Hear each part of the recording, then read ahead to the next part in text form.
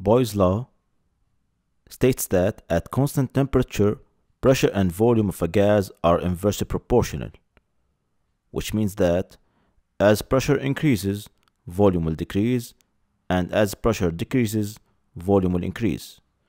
And this can be shown if we look at this box of gas. It's clear that as we exert more pressure, the volume of the gas is going to be smaller. According to Boyle's law, the product of pressure and volume is almost constant, which means that the product of initial pressure and initial volume is equal to the product of final pressure and final volume, or P1V1 is equal to P2V2. And now let's practice some Boyle's law exercises. A sample of argon gas has a volume of 4 liters when the pressure is 1 atmosphere. What volume does argon occupy at 1.5 atmosphere? And my advice for you to solve this question and other questions is to start by writing the given first. It will give you another chance to check if the units need to be converted or not. The initial volume is 4 liters, initial pressure is 1 atmosphere, final pressure is 1.5 atmosphere, and the final volume is required to be calculated. We start by writing the formula P1V1 equal to P2V2, then V2 equal to P1V1 over P2. We replace the variables with their values, we cancel the similar units, and the answer is going to be 2.67 liters.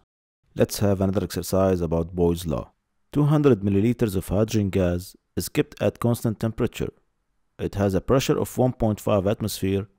Calculate the pressure when compressed to 0.1 liters. We start writing the given. Volume initial is 200 milliliters. Pressure initial is 1.5 atmosphere. The final pressure is required to be calculated, and final volume is 0.1 liters. And here comes the advantage of writing the given. As you can see that we have volume 1 and volume 2 have different units. We cannot proceed unless they have the same unit. So we're going to convert final volume to milliliters. We multiply it with a conversion factor. We put liters in the denominator and milliliters in the numerator. 1 liter is equal to 1000 milliliters. We multiply 0.1 by the fraction, and the answer is going to be 100 milliliters. If you need more practice about conversion factors, I will keep a useful link for you in the description box. And now we can apply Boyle's law. P1V1 equal to P2V2. Then P2 is equal to P1V1 over V2. We replace the variables by their values. We cancel the similar units, and then we do the math. P2 is equal to 3 atmosphere.